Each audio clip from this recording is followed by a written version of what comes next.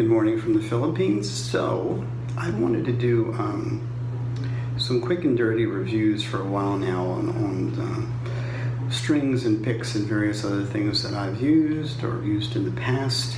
But I thought before I did that, I had to do a rant. So feel free to skip the rant if you want and go right to the reviews. But anyway, here's my quick rant. And that is sound matters. And the choices that you make impact the sound. Now I hear some people say it doesn't matter. It doesn't matter what pick you use. It doesn't matter what strings you play. It doesn't matter what guitar you play. And it's going to sound more or less the same. It's you that makes the sound. And there is a level of truth to that. I mean,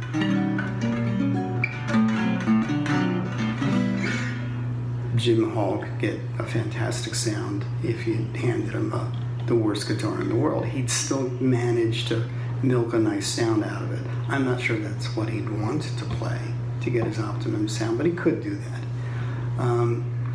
I hear people who play things that I wouldn't play. And that's their right, particularly as Americans, right to do whatever the hell you want.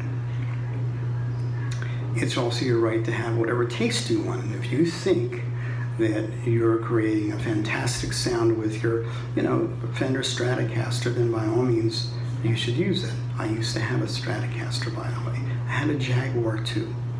But where I object is where somebody tells me it doesn't matter, or it sounds the same. My Stratocaster sounds the same as an archtop. No, it doesn't. You may like the sound, that's your right, but it doesn't sound the same.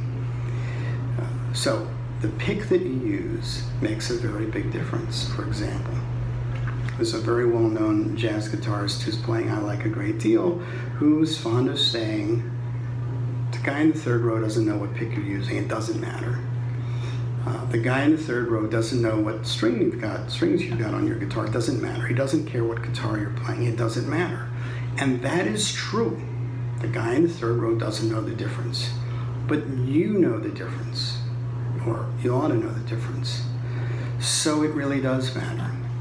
A player, good, bad, or in between, should be, or could be at least, inspired by the sound that the string produces, the sound that that particular guitar produces, or pick, or amplifier, or pedal, or a dozen other possibilities.